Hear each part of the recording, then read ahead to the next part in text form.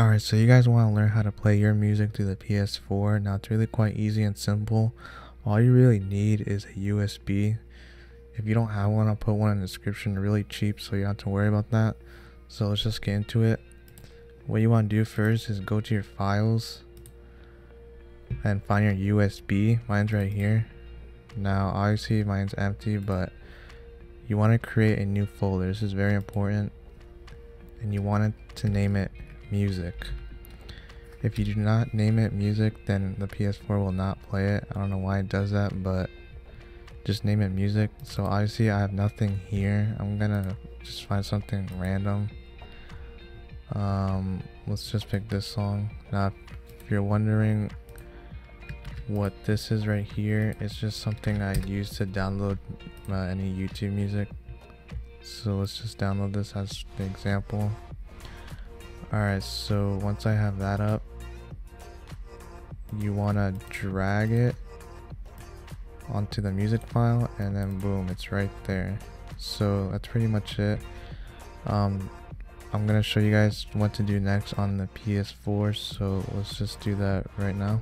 Alright, so I just plugged in my USB in my PS4, so this media player should pop up. Now if it does not pop up, you can easily just find it to the PS Store. It's free, so you don't have to worry about buying anything.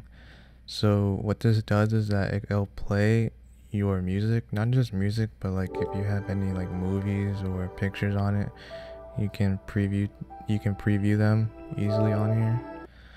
So that literally took 10 seconds just to download. So you'll see here my USB and the music file we created, and there's a song.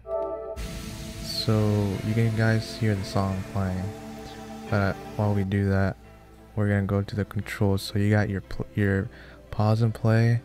If you have a previous song, you can go back to it. If you have another song, you can skip it. Here's you can add it to your favorites. You can raise the volume up and down.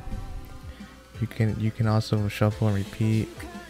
You can also forward and rewind, which is pretty cool.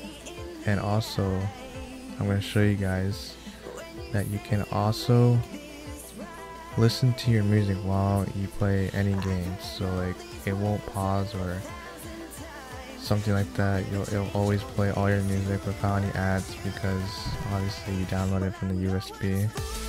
So I'm going to show you that real quick.